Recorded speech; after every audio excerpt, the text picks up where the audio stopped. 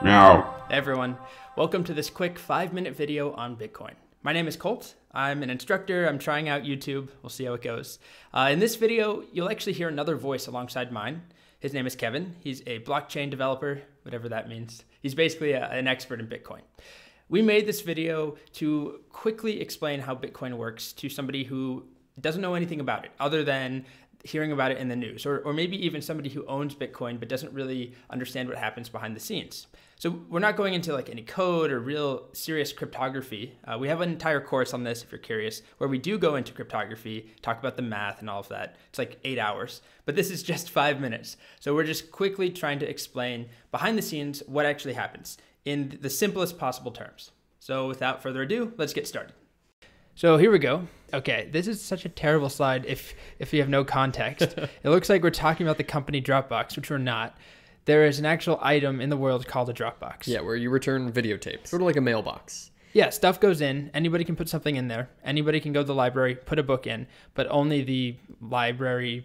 Library master. The library master can unlock that box and take all the books out. It's a one-way system. So why do we have this here? What's this have to do with Bitcoin? Suppose I'm going to send Colt some Bitcoin. What Colt is going to do is he's going to use an app on his phone to create a disposable Dropbox for me. Okay, and what is it actually called in Bitcoin? It's called an address, and that's really just a destination for me to send Bitcoin. It's like if he was sending me a letter, he needs a place to send it to. Yeah. In this case, though, it's a really long string of numbers and letters that's impossible to remember. So instead, it's pictured here as a QR code, and many Bitcoin applications use QR codes as a convenience layer on top of the underlying address. Okay, so I make these, and here I actually have 3 of them because Kevin's going to send me Bitcoin, my mom's sending me Bitcoin, and my dog is sending me Bitcoin. And they each have a special place to send it to.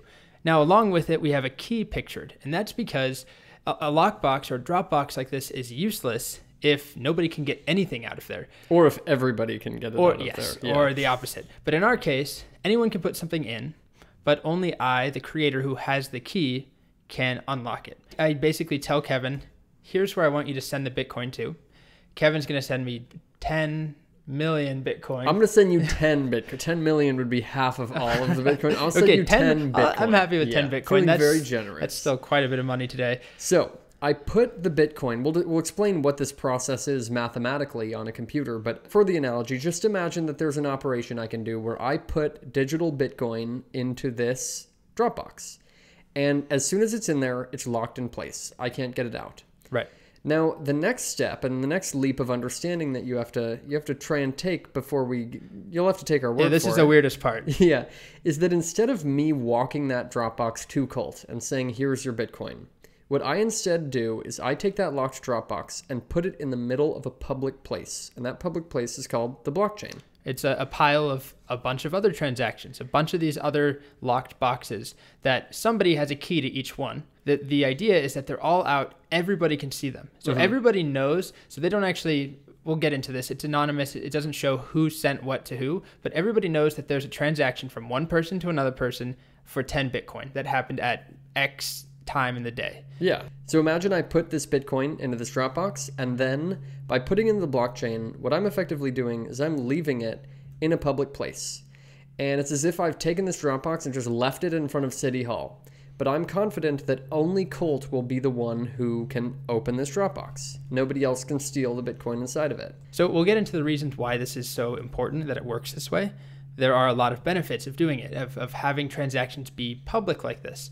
And actually, it's sort of necessitated by the way Bitcoin works. But we'll get there, and we spend a lot of time talking about the blockchain. So when Colt wants to spend his Bitcoin, what he does is he goes to City Hall, he goes to the blockchain, where all the Dropboxes are stored, and he picks up the Dropbox that he knows he created. And I have my key at home. He has his key. I'm the only person who has it. And I go and I unlock it, and I get my 10 Bitcoin, and I can spend them. I can exchange them for US dollars somewhere. I can do whatever I want. And he can send them to the next person.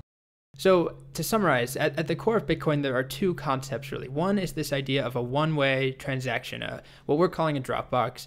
In reality, it's called an address. Bitcoin can go in, but only one person can take it out. So everybody can put something into there, only one person can take it out. So the second component is the notion of leaving that Dropbox in a public place. Instead of me manually delivering it to Colt and needing to see him in person or directly send him, for example, an email with the Bitcoin, I just leave that Dropbox in a public place. And I'm confident, and Colt is confident, that when he wants to spend that Bitcoin that's locked in that box, only he will be able to unlock it. And now we're done. That's And it. voila.